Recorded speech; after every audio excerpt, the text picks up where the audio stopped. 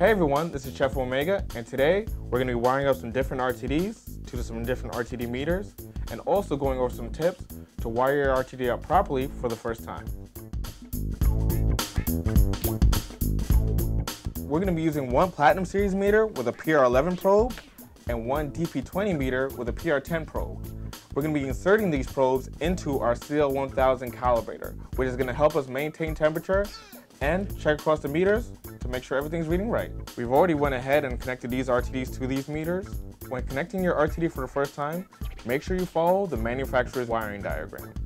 Then you want to make sure that your RTD meter is programmed for the correct curve. Every RTD is different, so you got to make sure that you follow everything to a T.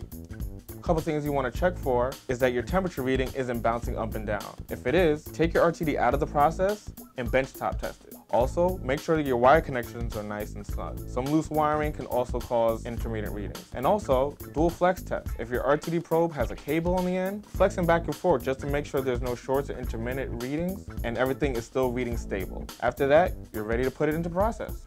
First up is our Platinum Series meter with our PR11 probe.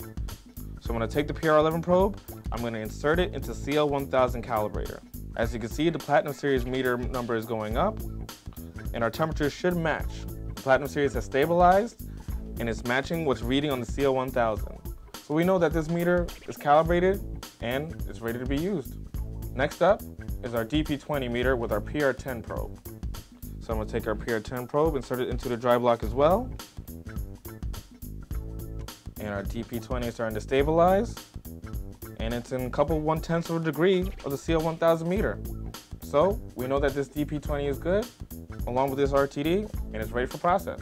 Well, I hope today's video was helpful. If you have questions, we've got answers. Give us a call.